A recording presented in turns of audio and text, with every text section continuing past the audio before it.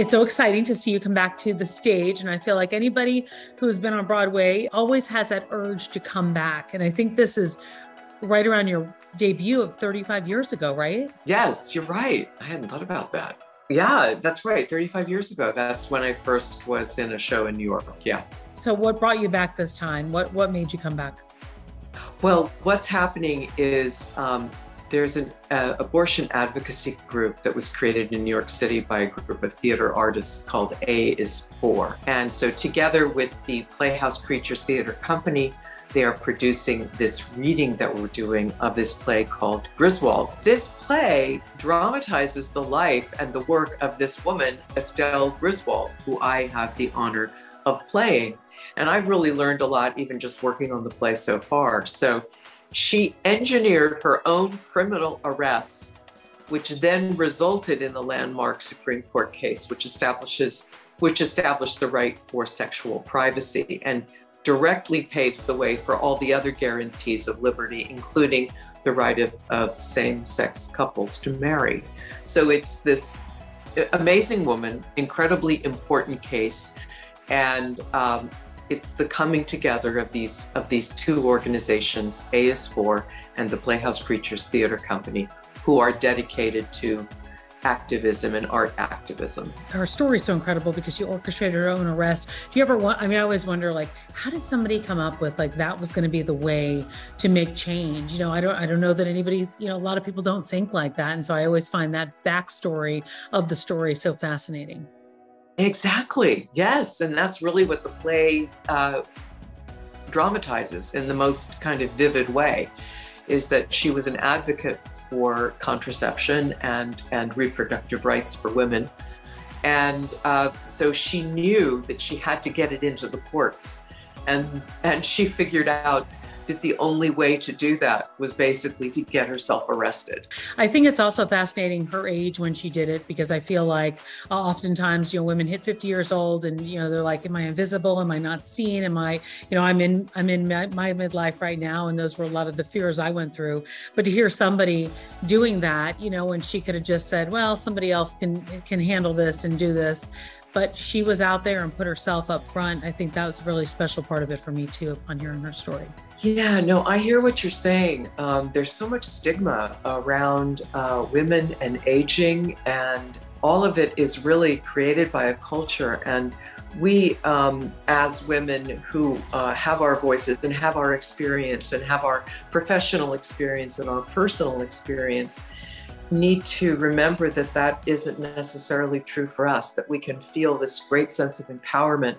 And really, in a way, one becomes more free as one gets older. Yes. Because you're not kind of saddled with a lot of the same concerns that you had when you were younger, maybe. It's so important that we not take on that message of feeling somehow ashamed for our age. It's really, it's a myth. It's just such nonsense. And now we have that opportunity more than ever as women to just dump that garbage and live our lives in the way that we feel is authentic and give voice to things that matter to us. I'm playing the lottery and I won $15,000. Why didn't you just tell me? We barely have enough money to retire on. This is no time to risk it. Yes, it is. What? No matter what you do it with grace. But I was flipping through and I did see Jerry and Marge go large. And being a news person, I was familiar with the story of the real couple.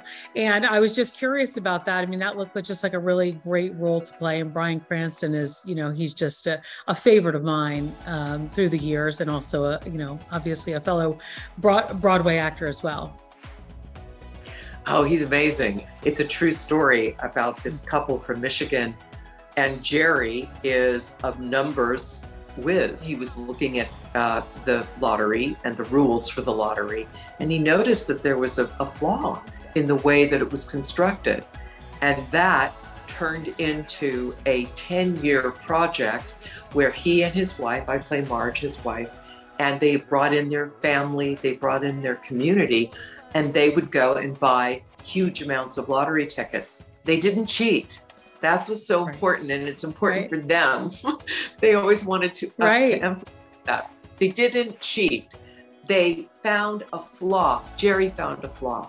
They and their friends and this whole group that they were a part of made millions and millions and millions of dollars. Yeah, it's just a great story.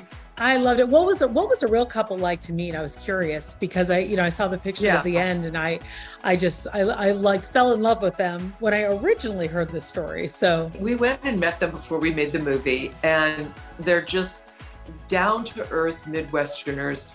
Their personalities are kind of a little bit reverse than what we did in the film. Marge is so incredible. I came from the Midwest, and my parents are from the Midwest, and she reminds me of so many of my relatives.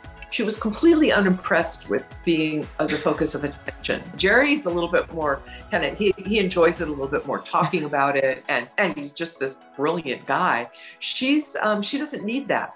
And in a way that I completely respected. In the movie, we only have a couple kids. In real life, they had 6 children.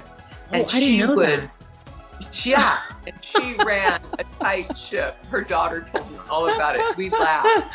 You have to. Oh my God, we sat on the back porch and just talked and laughed. And she made their clothes. She sewed their coats. I mean, her house was immaculate.